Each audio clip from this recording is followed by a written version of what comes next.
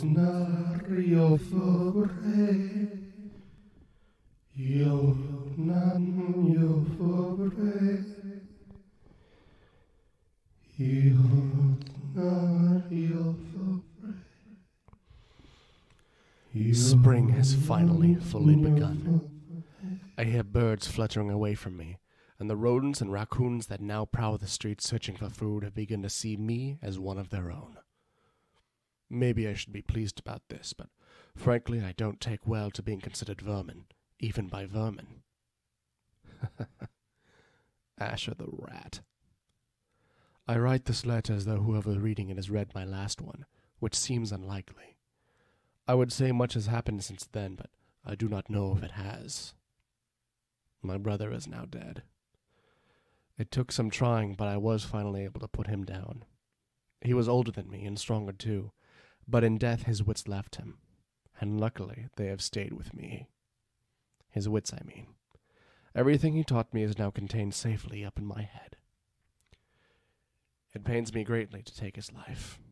Of course it wasn't a true life, not even half-life, but that thing still had the face of my brother. I can kill the dead, even if it is about as fun as getting an infected toenail lanced.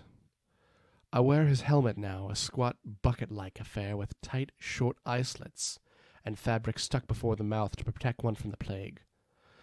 God's symbol is hammered into the forehead, a sort of angled H, where the lines point to the top and the bottoms are longer than the top. Industrially struck all through. I do not know where my sister has gone. All of my other older brothers were called away to fight the ones walking from the north to the south. I was supposed to stay behind to defend this town with him, but it was too quickly overwhelmed by the dead. I do not know where my path takes me, but I have begun to consider this. The dead all walk south and the living run from them.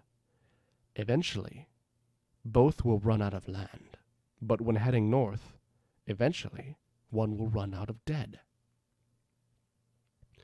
I suspect that when heading north, the dead will see me as trouble too much to chase me. A single bite of food, that's what I am. Distributed evenly among every corpse in the north, I doubt I would even make a snack. And so, heading north is what I will do. As I look out of the tower of this library, I can see the few streets in the city north of me, and past that green fields. All of them are coated in dead like a thick blanket on the earth. One cannot walk without stepping in corpses or blood. Of course, I do not know how to tell if the things I encounter are the dead or the not dead. I suppose it'll be easy to tell up close, but I'm not that stupid. Of course, I was trained as a knight. Not an archer per se, but maybe I will be able to make a shot of it. And yes, despite everything, that was a joke. As I said, keeping my wits around me is the only way I suspect I will be able to remain sane. My break for the north starts soon.